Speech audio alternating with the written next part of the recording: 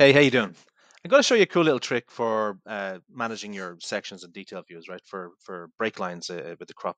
I'm not even sure the right words for it actually, but I'll show it to you, and it's useful for a few reasons, which I'll go back to. Okay, so here we go. We're in our floor plan. We got a regular old section, okay, through the wall. Okay, uh, but maybe on my sheet, I don't want to show the whole thing for whatever reason. I just want that maybe as a 1 to 10 section, 1 to 20, whatever. And it's too big, and I want to reduce it down to fit on the sheet. So when you have a lot of the same information, you don't necessarily need to represent it all in a detailed view. Okay, so uh, what do? We select our selection, sorry, our crop box, and you see these little zigzag lines at top and bottom there on each side and on the top as well. That's a break line view. Okay, so you click on that, and it splits the view. Okay, useful.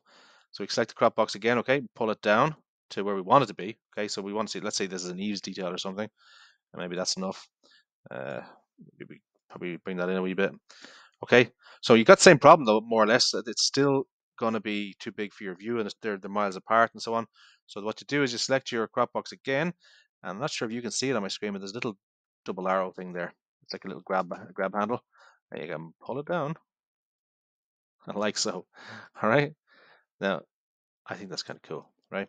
So that gives you the benefit of having, well, there's a few benefits, but one of the benefits is on your floor plan, it's still just one uh still one section line with the reference to your view and so on. So when things get a bit messy when you have two sections going through the same point, and it's difficult referencing both of them, and all that stuff, right? So it's just a little option to tidy up your drawings, okay, and keep it simple so it's on the same drawing. So again, just a little pull handle there to move it up and down, and that's it. Listen, if that's any use to you, please give it a like, and I do appreciate any comments I receive. And look, if you haven't subscribed, you might as well. All right, guys. Thanks.